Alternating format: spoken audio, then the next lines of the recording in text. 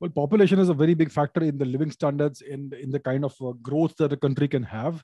It can, on the one hand, weigh the country down because of the enormous impact and the enormous inertia that a large population can impart to the country. On the other hand, if you have a large young population, it can significantly accelerate the growth in certain senses. So India and China are neck and neck in terms of population. China's population growth is decelerating. India's population growth is also slowing down. It is right now at currently around maintenance level or something. So population, in my opinion, as far as India is concerned, some people would term it a demographic dividend. I am of the opinion that if we are not careful, it could end up being a demographic disaster. Because if you look at the way our population was in 1947, it was around 300 million, undivided India. Today, today's India, present day India, which is not the whole of India, which it historically used to be, today's India has a population of 4 times that, right? So you can imagine how much overcrowded the country is, how much competition there is for resources. For every single train ticket, there are three more people than you had earlier. For everything, there are multiple people who are competing for the same resources. So it is not actually a good thing, in my opinion. If we had managed to maintain that population of 300 million, then this country, in my opinion, could have been much more vibrant, much more dynamic, much more. It could have been better actually, because there would be less competition for resources. So the Chinese have implemented this terrible one child policy, which I think is a terrible example of muddle-headed social engineering. Because right now, what's happened is that China is a very strange society.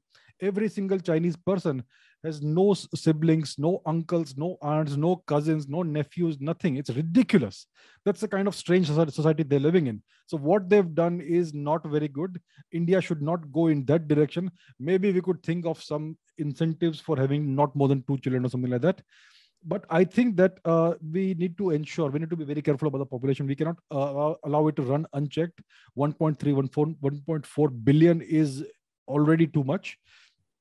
So I think as long as our population doesn't become too old, I mean, if you look at the breakup of the population, as long as there is a reasonable amount of young people who are active at any given point in time, as long as that condition is there, the growth of the nation will continue in the right direction. In the next few decades, China's population is going to be increasingly more and more elderly. So that's going to be a problem for China. We are already witnessing this in Japan. Japan's population, if you look at the average age, it's it's in late 40s or early 50s, I believe. I don't have the exact statistics right now. I don't have it off the top of my head. But that's the kind of situation that the Japanese population is in. So that is kind of slowing down the country. It is depressing the economy. The growth rate is also below replacement rate. So Japan is an example of where a country should not go. China is going to go in that direction because of the decisions and the policies they implemented in the past few decades. So I think India can learn from these examples and go in the right way. But I think that we have to be careful about the population. It can be a boon or it can be a bane as well. So that's a fine line that we have to walk.